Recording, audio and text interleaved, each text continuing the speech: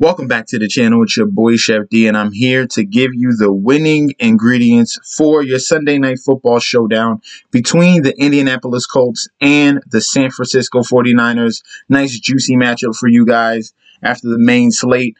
You got one last game left on a Sunday. Before I deep dive into that, don't forget to like, comment, and subscribe to the channel. We are currently at 534 subscribers. Let's get to 1K, and that's when there'll be a giveaway. The 1,000 subscriber will get something, all right? I haven't figured it out yet, but you're going to get something. Probably some money, all right? Cash app to you guys, no problem. All right, let's get into this. But before I do that as well, this is the Patreon, all right? This is the content I'm putting out. This was the 10-game NBA slate. We were successful last night. I got the posts on Instagram. If you follow me on Instagram at MessageSD, go there. You'll see the testimonials. You'll see the winning posts. You'll see the winning tickets. I had Kevin Durant up there. Sabonis, Brogdon stack was great. Christian Wood went off. Dinwiddie, Lonzo Ball, revenge game. Like, I have everything up there for you. If you have any questions as well, I'll help you with the process right before lock. Okay, I'm there to help you. A lot of people subscribe to things, and there's no one there to answer questions. All right, and I'm there to help. All right, it's definitely worth signing up on Patreon. Okay, the link will be down below. Now let's get into this breakdown we have here. This is a very intriguing game. All right. Before I do that, let's look at the injury report. We're waiting on news about T.Y. Hilton. He did not practice Wednesday, Thursday, or Friday. So that is leading towards questionable, but we'll see. If he played his first game. Maybe they just wanted to slow him down, rest him a little bit. But we're going to find out Sunday. Darius Leonard's fine. We got outs on tackle Braden Smith. Deanne Ture, Rocky Sin is out. That's a hit. Julian Blackman, that's a hit. But this is already a struggling secondary as well. They are very strong in stopping the run, but the secondary has been a little bit of downfall this year.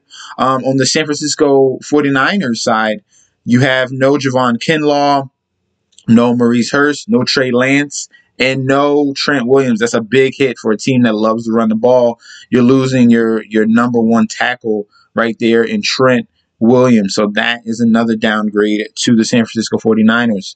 So we have a game situation where we're looking at Jimmy Garoppolo, who's going to be a team that can stop the run, but struggles in the pass department. But Garoppolo has not looked good this season. Very up and down performances, but he is viable in our build. So the first captain I'm going to go to, so I have some guys right here, but we'll clear that out. The first guy I want to go to will be Jonathan Taylor right here. Jonathan Taylor has been outstanding the last few weeks against Miami, Baltimore, and Houston. He's reeling off big games, 23 fantasy points, 34 fantasy points, and 31 respectively. This is a very solid matchup that he has against the 49ers right now. If we're looking at points allowed to running backs, okay, San Francisco is second, but look who's even better. That's the Indianapolis Colts, all right? This is what I'm telling you. The strength of the Colts is stopping the run. 49ers have been solid at stopping the run, but it's more because that they can get passed on at a very high clip. All right. The reason why I love Jonathan Taylor is because they use him in the passing game as well. They're using him in both facets. He can take a catch and take it to the house, similar to what he did against Baltimore. So you got to have him in your builds. All right. You can't fade him. There's obviously another running back that I like. Right as a backup, because this could be an opportunity for him to finally break out. It's been a couple weeks, but that game for the person I'm about to speak about is coming very soon. The next player that I love at captain will be Carson Wentz, all right, before Garoppolo. Carson Wentz.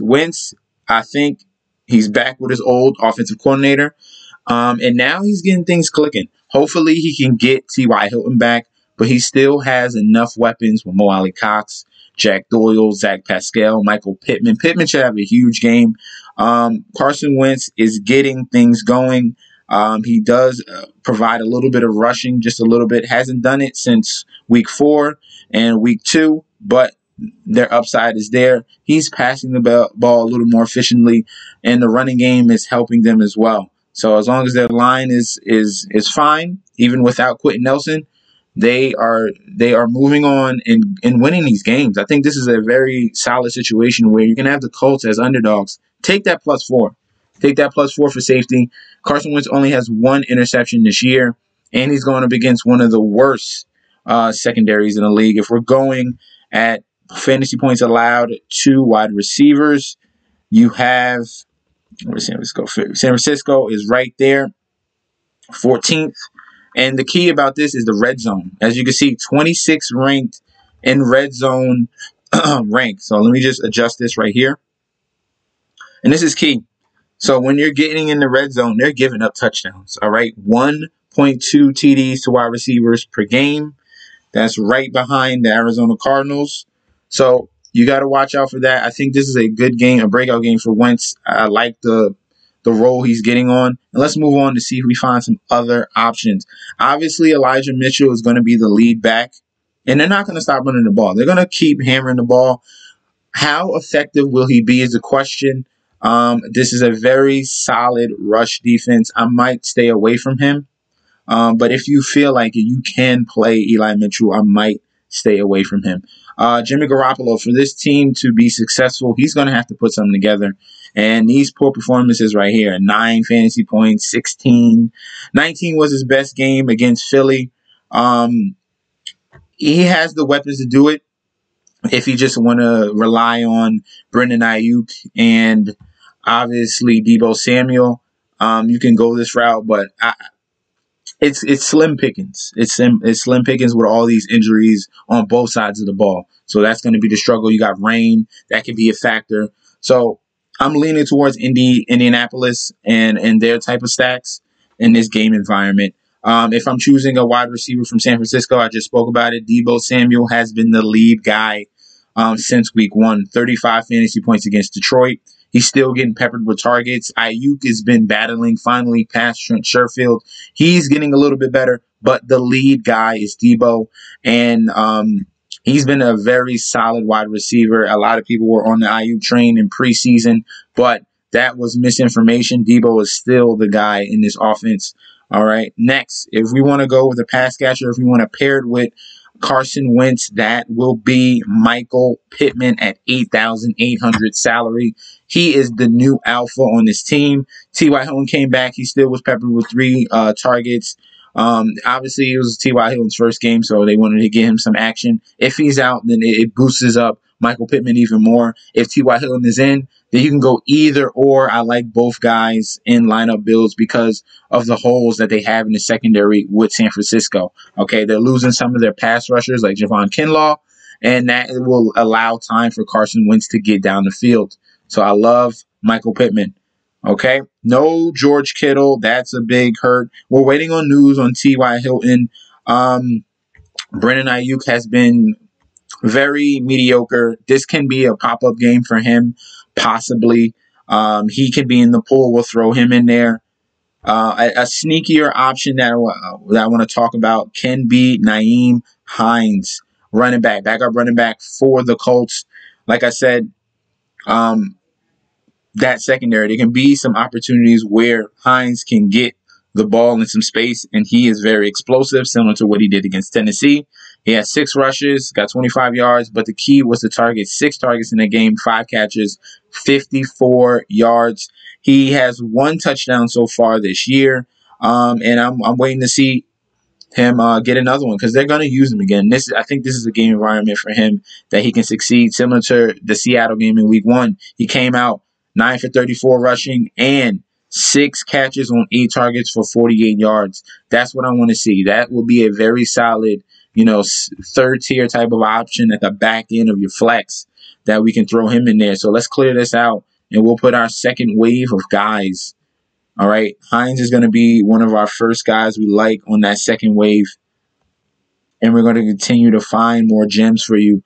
Mo Alley Cox has been a very essential receiver in the red zone for the Indianapolis Colts and Carson Wentz. Jack Doyle's getting more snaps, but Mo Alley Cox is the better receiving receiving tight end out of those two, out of those options, more reliable, and he's coming up big. Nice touchdown against Houston. 3 for 4 with 50 yards against Baltimore. 2 touchdowns against the Miami Dolphins. 3 for 42 and 2 TDs. That was a solid performance. He can be a very sneaky option in your flex position. And let's continue going down. Zach Pascal is viable if T.Y. Hilton is out. If T.Y. Hilton is out, then you can go Zach Pascal. He's had some boom performances, as you can see, week 1 and week 2. 5 for 38 and 1 TD. And week 1 was great. 4 for 43 and 2 touchdowns. That's if T.Y. Hilton is out. You can go Zach Pascal. Now, with the injury to George Kittle, I got another sleeper pick that can go in here in your flex, and that's Kyle Juszczyk. All right, a lot of people are going to go to Ross Dwelly, but they've been using Kyle Juszczyk in these weeks, as you can see, when they got injuries to their running backs, and now their tight end. Look at these targets, all right? Consistency here. 4 targets in 3 straight weeks against Green Bay, Seattle, and Arizona. He got a touchdown against Green Bay, and that's what you need him to do. He's going to get some catches. Can he get in the end zone? He might get a carry here or there, but this is definitely someone that they're going to use to extend that running game. Kyle Juszczyk can be a very sneaky play. All right, I'm going to stay away from defenses in this game build, but we can lean on kickers. Both kickers are viable. Joey Sly and now Michael Badgley, who came from the Chargers. All right, and if we're looking for anyone cheaper than that, can be Jack Doyle. That's one option. Trey Sermon can get some carries, so we'll throw both of those guys in there. If you need a very cheap option at the bottom of the flex, I will lean on these two besides the 2 defenses. And I think that's pretty much it for you guys. So we're going to lean on Indianapolis Colts in this game. I think they have the stronger team, more healthier team. Better weapons and better quarterback. Jimmy Garoppolo has not been playing well, and San Francisco are missing some key production from especially that tackle position. All right, and they're going to be able to stop their best asset, and that's running game. All right, Colts are very good at stopping the run. They have question marks in the passing game, and you cannot trust Jimmy Garoppolo. Jimmy Garoppolo was the guy that got George Kittle injured last year because he overthrew the ball pretty much and simply led him into the defender to go straight for his knee. So there's a lot of question marks on Jimmy Garoppolo, but that is going to be our breakdown for the Sunday Night Showdown slate we got going on for the Colts and 49ers. Thank you guys for tuning in. Don't forget to like, comment, and subscribe to the channel. Also, sign up for the Patreon if you want exclusive content. I'm there to help. And also, don't forget to follow me on Instagram and Twitter at MetsNetsJetsD. That's where you'll see the posts, the testimonials. Everything's going to be on there. Thank you guys for tuning in. I'll be back very soon. Peace out.